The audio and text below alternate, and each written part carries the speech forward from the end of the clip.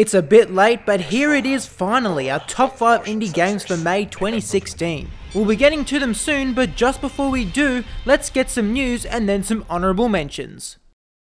The much anticipated No Man's Sky has been delayed by 2 months, and will now release in August. The news prompted some fans to lob death threats the way of developer Sean Murray and Kotaku journalist Jason Sherlock, who broke the story. In more pleasant news, the perennially denied Mighty No. 9 will be available June 21 in North America and June 24 everywhere else. The Banner Saga 2 will come to both the PS4 and Xbox One on July 26th. The game launched on PC last month. Lastly, Ed McMillan, creator of Super Meat Boy and The Binding of Isaac, has announced his next game, The Legend of Bumbo. To quote McMillan, the game will be a turn-based puzzle RPG type thingy that's randomly generated. We have no release date yet, but rumour has it that Bumbo could be a prequel to Isaac. Pitfall Planet was nominated for the Best Student Game at the IGF Awards back in March. It's a really fun and colourful puzzle platformer that only supports local co-op, so you can't play it alone. It's been a long time coming, but rhythm-based runner Melody's Escape has made it to full release. Choose your favourite song and move to the beat. Glitch Space lets you solve problems by reprogramming its beautiful cyberspace world. Lasts for about 3 hours and is more about logical systems and sorting through messy code.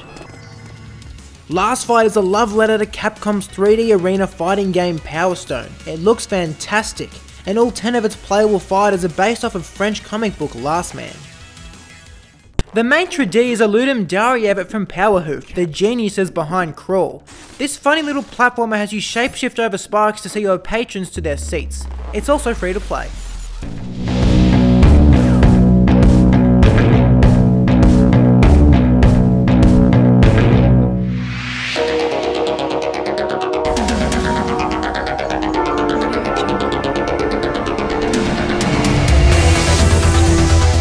Looking like Drift Stage crossed with Thumper, Neon Drive is a rhythm-based joyride.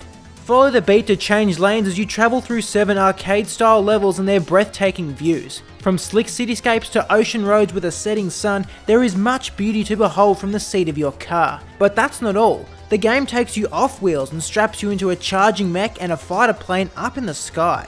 Also, as your ears already know, the music in Neon Drive is fire and leaking 80s nostalgia all over the place. This is one sexy game that's perfect for chilling out to.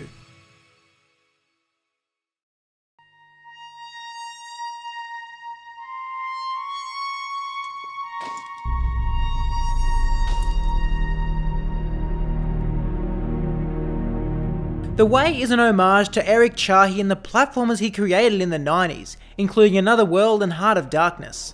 Much like those older titles, The Way puts you in an unfriendly and dangerous alien world. It's full of run-for-your-life moments and challenging platforming. In terms of differences, there's a greater focus on puzzles that are just as hard as the rest of the game, and the game itself is much longer.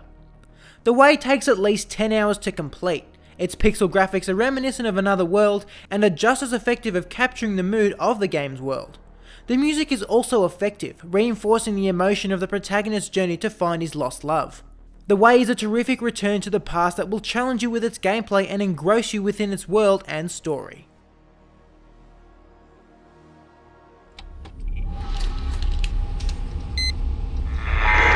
If there are any survivors out there listening, please respond. I'm dangerously low on supplies, but I've repurposed some salvage drones to explore all these derelict ships and gather what I can from them. Lurking in early access for the past year, Duskers has finally risen to the surface with a full release. Its visuals may not be striking at first, but they are key to the isolated and terrifying experience being crafted for the player. A lone survivor in a seemingly endless graveyard, all you have is an interface through which to remotely control drones. Leading these drones through ruined ships, you find out you're not alone. These horrors may only appear as dots on a screen, but the suspense they create causes much sweating and muscle tensing. The game itself is one of the more unforgiving roguelikes the genre has to offer. For instance, drones are always in need of fuel or parts so as to upgrade, but finding these resources often means poking around in new areas and awakening greater dangers. Basically, problems don't get solved but compound until they reach boiling point. Duskers also uses text commands like the early roguelikes of the 80s, something that we millennials found quite fascinating. Duskers is a hidden gem lurking in the depths of the Steam store waiting to be found. This world has known war for centuries, but peace is finally preciously near.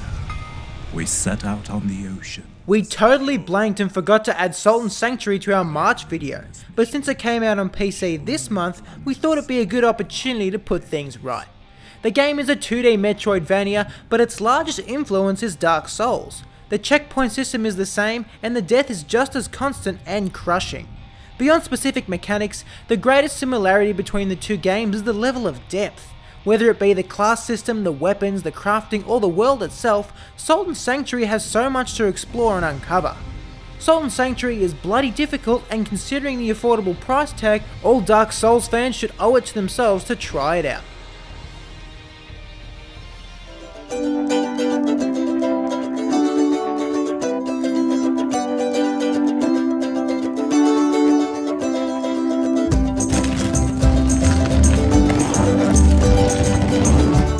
Push Me Pull You is simple, quirky and gimmicky, but it's also the most fun local co-op game we've played since Gang Beasts. What looks like a pair of nudist couples trying to recreate a human snail pastry is actually two super elastic human worms jostling over some balls in a heated battle. The winner is the team that can wrestle the ball into their half of the circle the longest. As we said, it's pretty simple, but what makes Push Me Pull You so great is the experience of playing with others in the same room. The competition of it all turns every match into a crazy scream fest, whilst the grotesquely hilarious sound effects ensures a constant stream of laughter. Games can be tackled via a 1v1 scenario where a player controls a sausage each, or in a 2v2 situation where each player gets one head. It's only out on PS4 at the moment, but Push Me Pull You will hit PC this July. Thanks for watching, my name's Josh, and we'll see you next time here on Indieformer.